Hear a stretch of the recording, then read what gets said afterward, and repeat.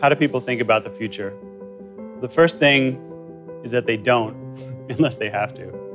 So there are all of these things happening demographically, socially, technologically, which are going to vastly change the landscape for retirees and everyone who services them. So for advisors, I believe that it's very important to anticipate what clients are going to want in the future and proactively adjust what they're offering today. And the Social Security Administration itself suggests that by like 2030 or 2034, somewhere around there, they will be insolvent. So this is their own forecast. People tend to gravitate towards a very dystopian view of where things are going. It's all about kind of a robotic takeover. So we've been prepared up until this point. The question is, what happens next? Because we can't do the way we were doing before.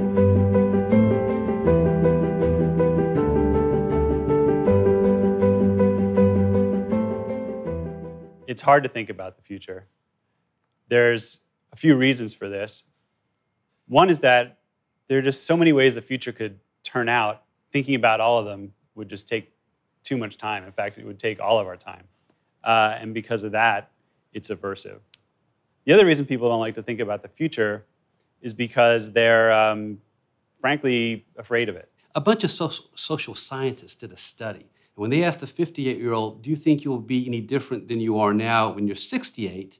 They went, no, I'm who I am, maybe a little grayer, a little plump, but I'm who I am. Then they asked the average 68-year-old, are you the same person you were 10 years ago?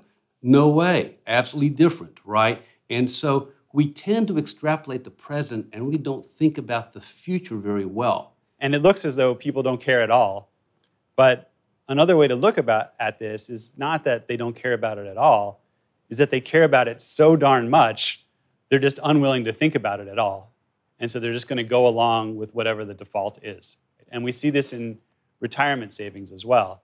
When an employer takes a new employee and assigns them to save 3% of their paycheck, a lot of employees never change that because that's the default. If people just take the default, it's very hard to get away from that because it avoids all of this decision making. It avoids all of this potential regret of trying to do something and doing the wrong thing, right? It's almost as if in some situations you would rather do nothing because then you don't regret it as much as like taking an active step and screwing things up.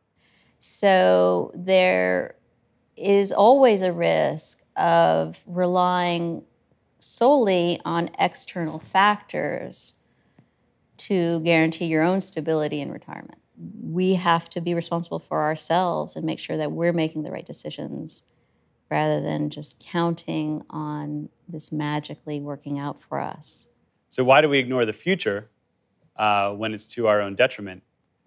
We can speculate about that. We can say that, throughout much of our evolutionary history, there was no analog of saving for retirement. First of all, we didn't live that long.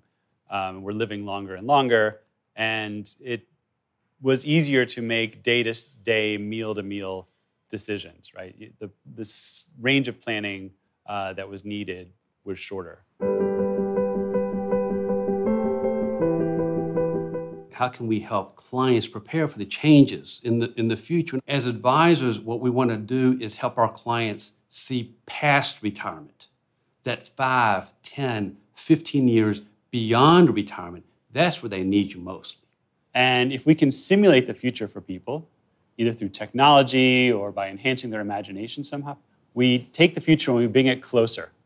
And when you have a close-up view of the future, then suddenly you're engaged and you can make better decisions. So when you think about a technology like augmented reality, we're already reading about potential applications where if you have someone envision what their life might look like in an augmented reality space 20 years from now, it might actually impact their psychology and their appetite to make certain financial decisions. So just reminding somebody that they're going to get old, right, which is a way of simulating the future, showing them a picture, helps increase retirement savings.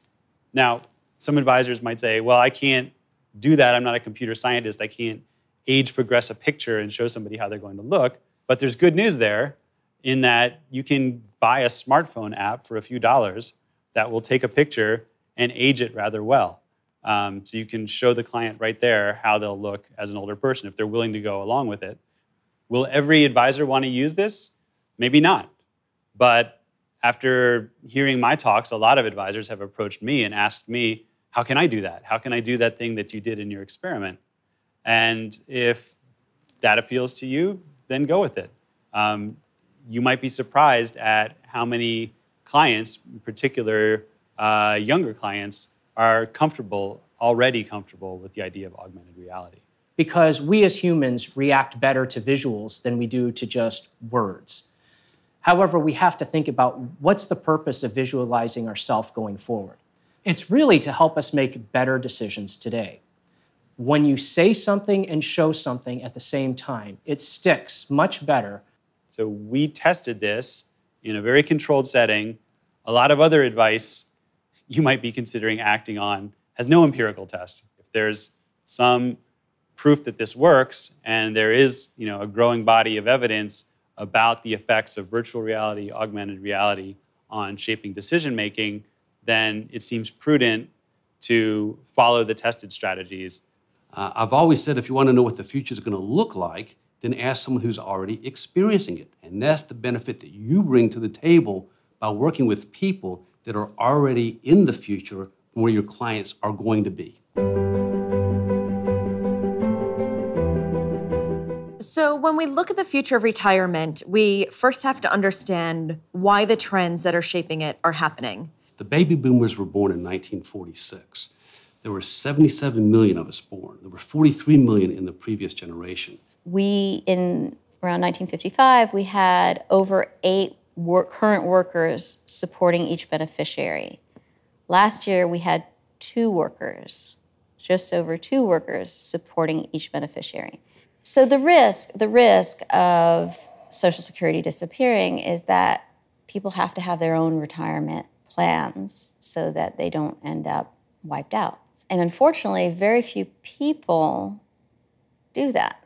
And if people in huge critical mass are going to be living to be centenarians or over 100 years old, well then how can we expect someone to retire either comfortably financially or just out of sheer boredom when they are 55 or 65 years old? It makes absolutely no sense. Now we're really moving into high-tech society where there's more demand for services, there's more demand for skilled labor, but it's changing the demand, and in so doing, creating a lot of frictional problems that can impact people's certainty over their income moving forward. If you have less certainty about your income stream to begin with, then you don't know how easily you can save for that retirement.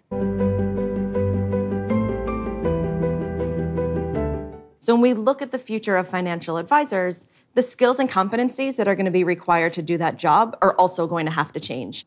There absolutely will be a place for advisors because trust is going to be a huge factor in the client-advisor relationship. We always say that if you define a luxury in basic economic terms, it's something which is in extremely high demand and extremely short supply. And in a world increasingly being automated, where we're used to dealing with, artificial intelligence, there is a luxury to having a trusted human relationship with someone who we know is listening to us and is then going to take that input and then spit out customized, sort of personalized information for us. Soft skills are still what makes us uniquely human, and that's what we're going to have to increasingly cultivate. They're going to want that personal one-on-one connection, but someone who really understands them and what makes them tick. For advisors that want to deepen relationships with their clients and earn their trust, helping identify what their needs are, uncovering their values, and helping their clients prioritize the values can go a long, long way. It is a way to mitigate fear, mitigate anxiety, help navigate someone effectively through very choppy waters. Because who knows if they're getting that sense of certainty from anyone else in their life. No matter how smart the technology is, no matter what algorithms it is crunching to try to figure out, for example, what are the best investments this person can make, it still cannot replicate the trust of a human and the cognitive adaptability of a human. And what advisors do so well is we add that emotional kind of, that connectivity, this is what has happened before, this could happen to you, this is what we need to prepare for, and you don't get that from artificial intelligence.